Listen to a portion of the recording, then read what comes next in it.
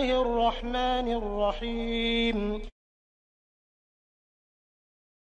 A model for the population P of t in a suburb of a large city is given by the initial value problem. dp dt equals p times 10 to the negative 1 minus 10 to the negative 7 times p, where p of 0 equals 5,000, where t is measured in months. What is the limiting value of the population? At what time will the population be equal to 1/2 of this limiting value?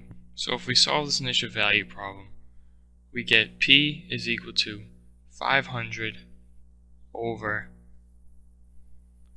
0.0005 plus 0.0995 e to the negative 0.1 t.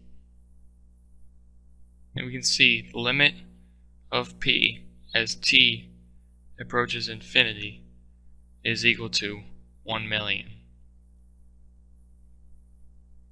And if we set p equal to half of this value, which is 500,000, and set that equal to our equation, which is 500 over 0.005 plus 0.0995 e to the negative 0.1 t, we get a value of t which is equal to 52.9 months.